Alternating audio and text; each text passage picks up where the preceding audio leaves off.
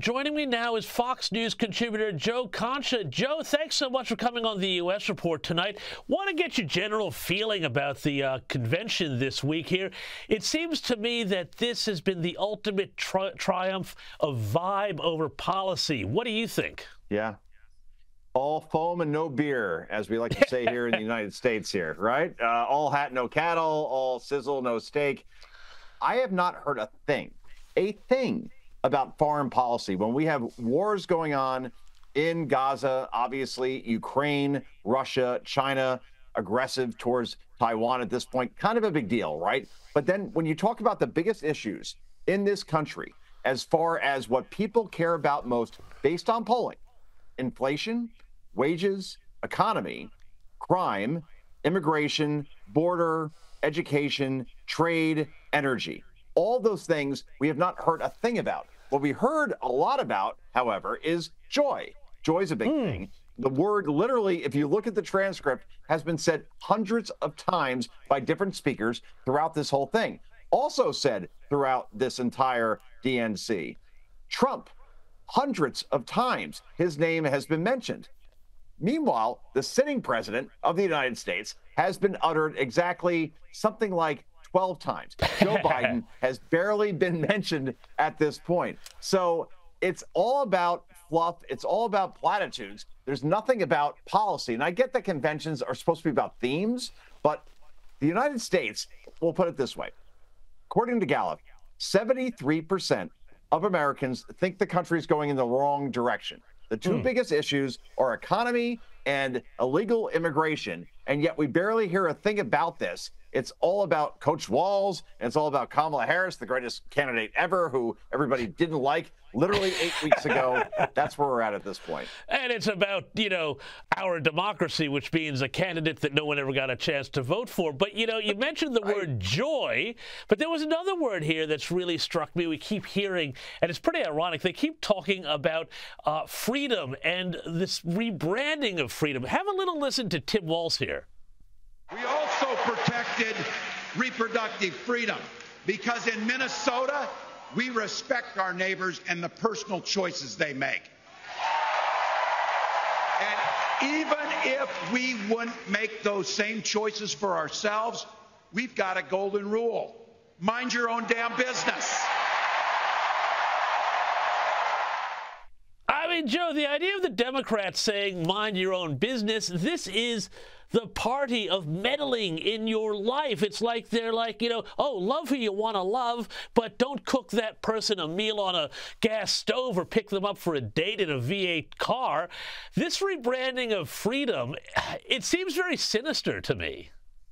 Oh, my goodness. I just threw up my mouth a little bit. I got to admit, because Coach Walz, right, and I played football, the other football here in the United States, as far as, Patrick Mahomes, Travis Kelce kind of football. He talks about mind your own damn business. In Minnesota, literally, this governor, when COVID hit, created a snitch hotline where if you saw somebody wearing a mask or not wearing a mask where they should, then you call the hotline, report on your neighbor, and tell on them. This is the same guy who drove 96 miles an hour, drunk driving, and got his coaching license revoked here in the U.S. and had to volunteer coach instead as an assistant coach, and then rode those coattails to a state championship, apparently. And now he's Coach Walz. He's a man of the people. I cannot get over the gaslighting that's going on here. And Democrats are smart in this sense.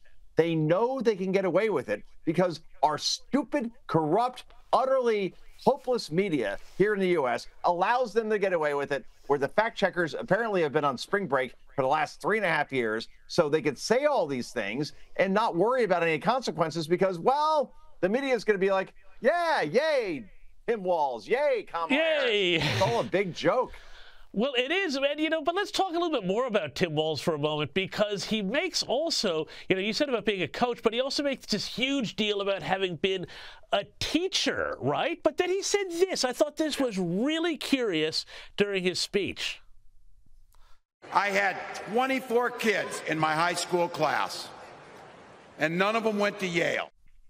Now, look, I mean, I thought if you were a teacher, you'd be proud if your kids went to Yale. I know he wants to slam J.D. Vance, but this seems, to use another word they like to use, weird. And when you take it in the context, Joe, of a whole convention where people like Michelle Obama, who owns 4 mansions, criticizes other people getting rich, right? It seems like the Democrat elite, the theme here is everybody else stay in your place, and hey, that's freedom. Your thoughts on this? I'll make this personal, okay? My dad, who I just spoke to a couple of minutes ago, actually, 81 years old, right? This guy grew up poor, all right? His dad died at a relatively young age. My grandmother, my Nana Concha, actually went to go work at a hospital where she wasn't a nurse, she wasn't a doctor, she dropped out of school basically in 4th grade because she had to support her family. She worked there in a kind of a grunt kind of job, serving people and just making sure that they were feeling and doing okay. Never got a driver's license, by the way. Literally, like, walked up, took the bus, and went to Hackensack Hospital here in New Jersey. When I hear this sort of thing from Tim Walz, talking about how J.D. Vance is a bad guy because he grew up poor and got himself out of poverty, out of a bad home where his mother obviously was abused, all these things, and then he was able to pull himself up, and then he joins the Marines after high school. He graduates Ohio State University in 2 years. Here in the U.S., it takes 4, or in my case, 4.5. Trust me. And then he gets to Yale Law School. It's a true story. Yale Law School, and is on the Yale Review and accomplishes all these things, becomes a senator eventually. Every American, every Englishman, every Australian, I don't care who you are, should celebrate that and say, that's great. You worked through all this adversity and you eventually got to a place where now you could be the next vice president or even president of the United States. Instead, Tim Walz, a teacher of all people, should be commending that, like, wow, that's great. You did exactly what I tried to teach you to do. And he's criticizing him over it. It's so phony. It's so fake. This guy, Kamala Harris, the whole party, quite frankly, I think this has a boomerang effect, quite frankly, where this convention usually should result in a poll bounce. I think not the reverse, but I don't think they get anything out of this because it's so fake and so inauthentic. I'm sorry. No, look, I think you're right. And, you know, I think with Kamala Harris, kind of what you see is what you get. I think Tim Walz is the more sinister one because I think that's the guy who's really trying to be something he's not. Joe Concha, thank you so much for your time here on the U.S. Report.